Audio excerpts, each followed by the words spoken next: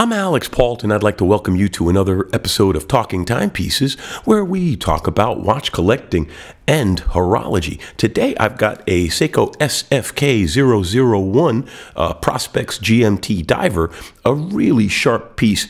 Like the color, too. I've got a couple of issues with it, but for the most part, this is a really nice watch. Let's turn the camera around and take a close-up look at it. Here we have the Seiko SFK001 Prospex GMT diver. It is a really nice piece. I have a few niggles about it, but all in all, for the money, this is really worth it. We're talking about 800 bucks or so for a solar quartz travel GMT with a diving bezel, not a second GMT bezel, which I can go both ways on. It's the way the Omega Seamaster coaxial GMT is, and some others of that type, because most people who are traveling are comfortable with just the 2 time zones, and some do want the 3. They can always buy a watch that has a GMT bezel. Now, this has the 5K65 movement in it, which is a solar movement with about 9 months when fully charged power reserve, but being a solar, as long as it's exposed to the sunlight every day, you're in great shape. Now, this is a 13 and change thick. It's a 45 millimeter diameter, and the lug to lug is 51 and change. Sapphire crystal, anti-reflective, coated on the inner surface with lumiprite on the hands and indices. I really do like the color of this. This is a very nice looking piece, and the orange of the GMT hand fits well with the color of the watch. As I said, it has a diving bezel, not a GMT bezel, but like I said, some people prefer that. I can go either way personally on it myself. Now, if you noticed, I had to grip it from above because one of the things I like about it, but it makes it a little bit awkward to use, is I like the way the case rides up on the sides. So it has almost a twisted lug look like a Speedmaster, and then that optical line carries up over the sides. It kind of shrouds the bezel grip a little bit, so when you do want to change the bezel, you have to grip it from top and bottom because you can't get enough of a grip from the sides because of the way the case is shrouding the bezel grip.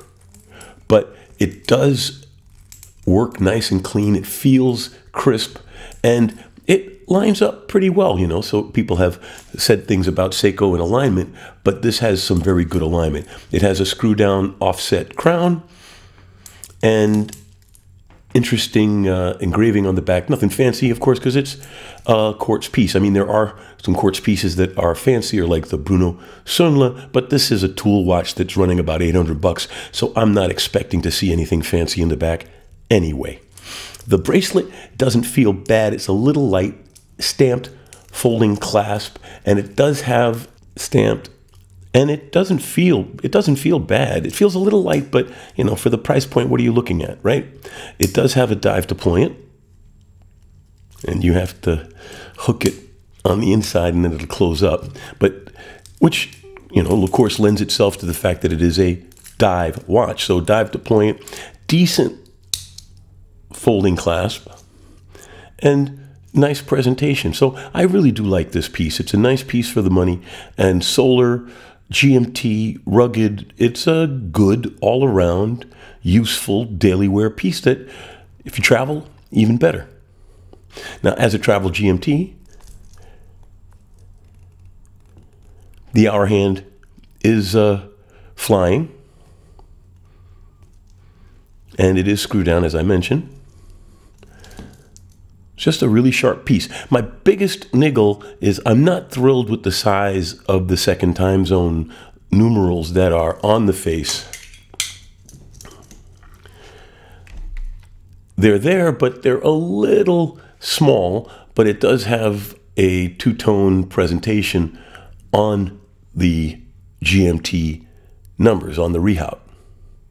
Let's take a look at it on the wrist real quick. Wristwatch check, wearing my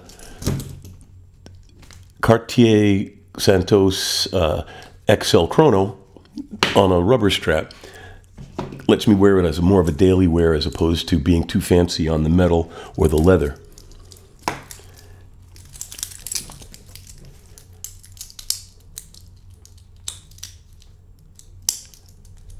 It has a very nice wrist presence, good looking watch.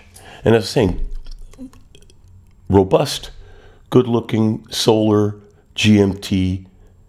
All in all, a good daily wear watch. So let's turn the camera around and close out the episode. So that was the Seiko SFK001 GMT solar-powered quartz diver. A good watch, and well, if the zombie apocalypse ever came, it'd be a good one to have on your wrist. Thanks for watching, and if you enjoyed it, please subscribe. I really appreciate it. Have a great one.